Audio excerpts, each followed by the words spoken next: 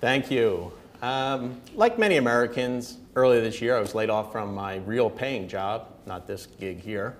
After 14 years of service, various positions held over the years, increasing responsibility. Whatever euphemism the consultants come up with, I end up here looking for work. Now, we have with us tonight someone who is an HR executive, a career coach, an author, a speaker, and a master networker. That's Matt Levy. Matt, welcome to the show. Now, Matt, many years ago, when I had finished my doctorate, I was coming out of graduate school. Finding a job was all about looking through the newspapers or the trade journals in your area, writing a really crisp cover letter, printing your resume on some fancy paper, mailing it away, and just hoping like hell someone would call back. How have things changed? Things have changed, Patrick. That technique is called posting and praying, and it just does not work in the current climate. Instead, Patrick, you really have to get out there and network, network, and network. So networking's the key. Tell us about networking, Matt. Well, Patrick, the idea is to build rapport and credibility with individuals in your sphere of influence. So you're saying I'm pretty much screwed? Yeah, that's right. Based on what I've seen so far, yes. Hey, I'm the comedian here. But there's hope. Okay. How can networking help someone like me who's actually looking for a job? A paying job, not this gig.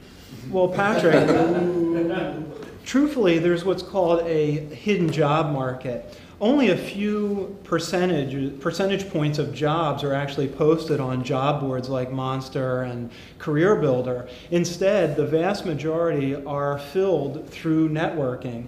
Individuals reach out to others and say, who do you know? And your job is to tap into that and be the person they turn to.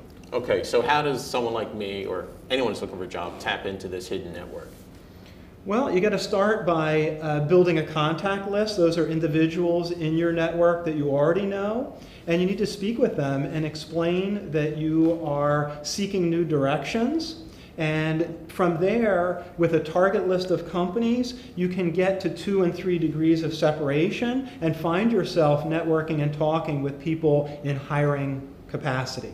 So, who am I looking to network with?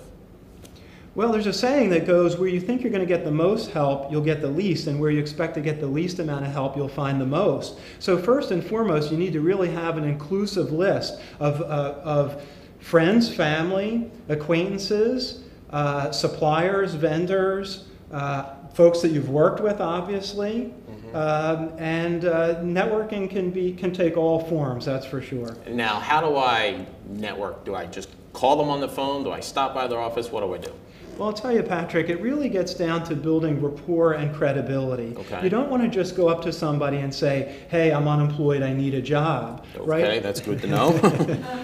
Right? They're going to run in the opposite direction. Yeah, I've seen that a lot. Right? People want to build relationships, they want to build rapport, they want to build trust, and that's what you need to do as a networker with an eye towards networking to find your next job. I see. Now, years ago, and I'm talking back in the dark ages when I entered the industry, I had a Rolodex on my desk, and I had business cards of people that I'd shaken hands with them, so I knew them. Are people still using the Rolodex? Are there other tools available? Well, I hate to tell you, but most of the folks nowadays don't even know what a Rolodex is. What? Yeah, instead, much of what occurs happens online nowadays. In fact, LinkedIn is really a virtual Rolodex that people in the know are taking advantage of in a big way. Ooh, virtual Rolodex. That's interesting. Tell me more about this LinkedIn thing. Right, well, LinkedIn is the professional site for networking. It does have a social media component to it, but it's growing by leaps and bounds, Patrick. There's one new user every second, up to about 110 million people are on LinkedIn. Wow. Now, is this Facebook, or is this Facebook for adults? Well, it serves its own niche. It's professional-related networking, and that's why it's really key for job search. Okay, I see that. And so, electronically, you become connected to these people? And is there a magic number one needs? Well, there is a critical mass. The pundits would suggest that you need at least 143 connections to really start your network, to make your network work for you. I wouldn't stop there, though. But you need to reach out to first folks that you've worked with, folks that you've interacted with, and then from there you can reach out to folks that you haven't even gotten in touch with. You just need to make sure that you approach them in the right way. And that's electronically or face-to-face or what? Well, it could be through LinkedIn, it could be through email, it could be through phone calls and face-to-face. Ultimately, it's important, though, when you're networking from a job search perspective, not to be a computer jockey. You need to utilize the technology, but really, people do business with people, not with computers, so you do need to get out there and network face-to-face as well. So you need to get out there, and a couple of guys well-dressed like us probably have no problem sitting in big rooms and pressing the flesh, so to say. Are there more non-traditional ways for someone who's not comfortable wearing a business suit? Well, there certainly is. It's definitely important that you first seek out professional organizations in your area of expertise, network with those folks, but you can also network where your passions lie. There's individuals that are getting involved with all different aspects of hobbies, actually. One thing I'm into is cars, so you could even network like at a car show or something like that. Okay, a car show, and we got some tape from one of your networking events. Benny, can we roll that tape, the car tape? Patrick Koestler here at the C3 event, Cars, Careers, Coffee, and is that all three? Maybe not in the right order, but we'll fix that in post. Anyway, I got Russ, Charlene, and Canute. I'm an all-American boy, and I drive an all-American sports car. The beauty about driving fast, as everybody can attest, I'm sure, is it gets you places.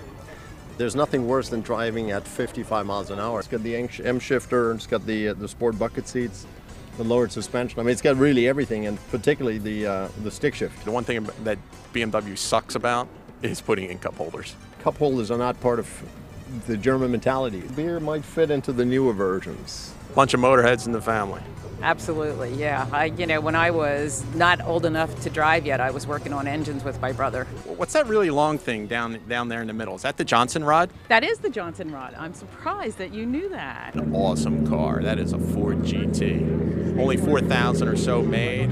How you doing with the babes with this thing? My wife hasn't even driven in it yet. Have you ever had the occasion where women will just gratuitously flash themselves at you while you drive by? Every day. Every day. We need to get one of these for the show. I went nosedive into the puddle and I got stuck. What weighs more, you or one of these tires? I think one of the tires. Oh my gosh. Let's see if I can do that.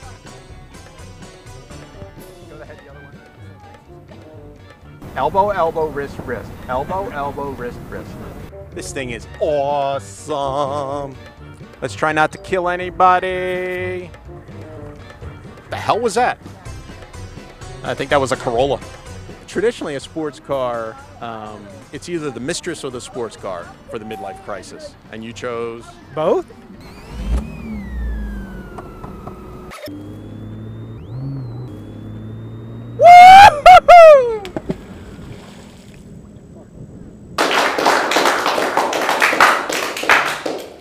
So, Matt, two things from the video. One, sorry about the Porsche. That was actually Matt's Porsche. Them's are the breaks. But it did give me experience of being a U-boat commander. And the other thing is, I noticed the young lady with the Royal Wave, and I believe that's the name of your ebook, right? Tell us about your ebook. Oh, thanks, Patrick. Yeah, I do have a 70-page ebook out. You can download it off of my website. It's intended to give practical tips and inspiration for individuals that are either out of work or those that are trying to actively manage their career. Okay, now I also understand you're a career coach. If someone wants to hire you, how do they contact you? Do you have a website? Yes, Patrick, you can go to cornerofficecoach.com, or you can hit me up on LinkedIn, Matthew Levy, or you can hit me up on Twitter. That's mlevy7 is my handle. And you give a discount for internet TV hosts, I understand? For you, we'll work something out. Excellent, excellent. Matt, thanks for joining us. Enjoyed it, Patrick. Thanks for having me.